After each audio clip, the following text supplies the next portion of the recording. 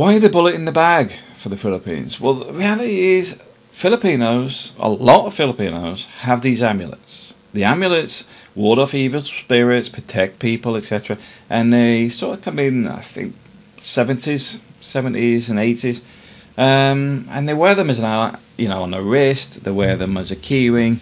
These bullets are supposed to protect them, but they're spent rounds. They're not live ammunition.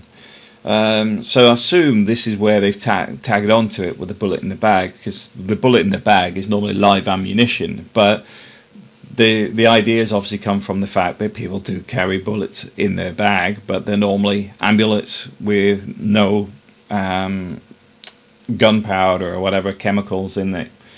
Now, you can normally get these amulets near churches. There's vendors that sell them, and I'm not... the vendors sell all sorts. For example, they sell this like bottle of whatever it is for bringing on an abortion and stuff. It's all very risque stuff that they sell. But we tried to locate one in Cebu. This is why I've sort of delayed this video, because we were trying to find one.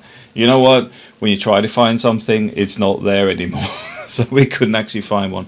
But I know there's a guy up in Manila who's covered this stuff before, because he was covering the pro-life stuff before, and he was showing the ointments and how many people die from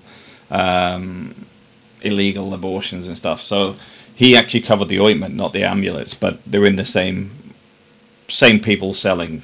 That's the easiest way of doing it. But this is why the bullets are targeted, because there is a market for it already. People have been carrying these bullets, which are spent rounds for, or should we say, non-explosive rounds. There's nothing in them, except maybe some weeds or something to ward off evil spirits. And that's where it's come from. That's where it originally started, because obviously Filipinos are carrying some, but they're not live rounds. It's become a little enterprise from that.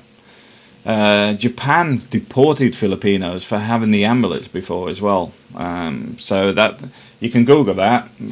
Just put bullets Filipino Japan, and you'll see Japan's deported people for doing it. Obviously, they haven't gone give us money. They've booted people out of the country, because that's what immigration should be doing, and customs officials.